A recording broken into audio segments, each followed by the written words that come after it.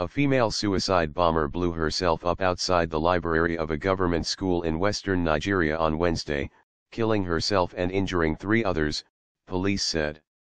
It was the first such attack in more than 2 years in the western state of Niger. The girl or woman was inside the Federal College of Education at Katangora and approaching the library when the explosion went off around 12:45 p.m. local time Wednesday, said Police Deputy Superintendent Ibrahim A. Gambari. Several previous attempts by female bombers have been bungled, leading to suspicion the bombers may be unwilling attackers and might be among hundreds of schoolgirls and young women kidnapped by Nigeria's homegrown Boko Haram Islamic extremist group in recent years.